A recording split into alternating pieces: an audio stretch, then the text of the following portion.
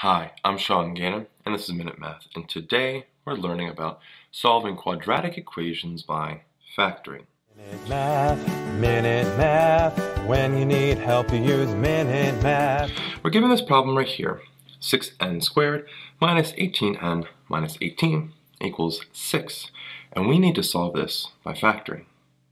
Well, we need our equation to equal 0, so to do that, I subtract a 6 to both sides.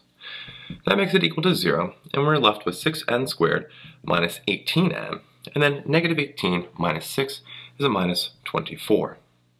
Alright, well I notice here that 6 goes into each part here. So if we pull out a 6 here, pull out a 6, we're left with, well, n squared minus 3n minus 4 equals 0. Divide, well, both sides by 6. 6's cancel. And we have n squared minus 3n minus 4 equals 0, and that's a much easier problem to deal with. So now let's factor that. We have to ask ourselves this question.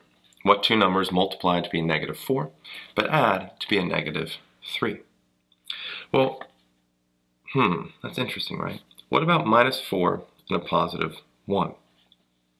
Negative 4 times positive 1 is a negative 4. Negative 4 plus 1 is a negative 3. So it seems like we have our answers.